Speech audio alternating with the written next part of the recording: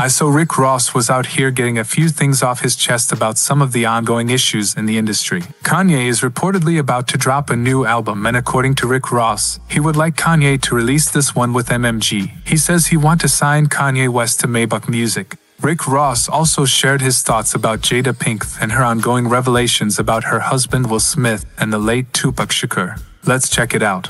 As I'm inhaling the alkaline air, my brain is enhanced with oxygen on special levels. I just had an amazing idea, a boss idea. This is something that's extremely realistic to me. We've created amazing masterpieces in the past. The boss, Ricky Rose, I'm interested in signing Kanye West. Maybach Music, yay. What's up? Talk to me.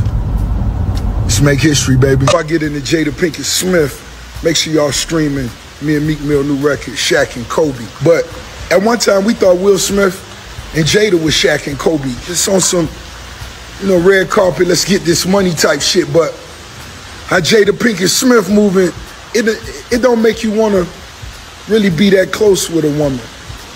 It'll really make you reconsider ever being married.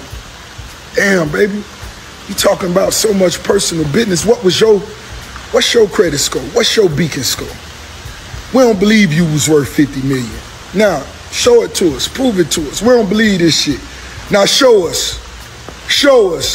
Will, go home, Will.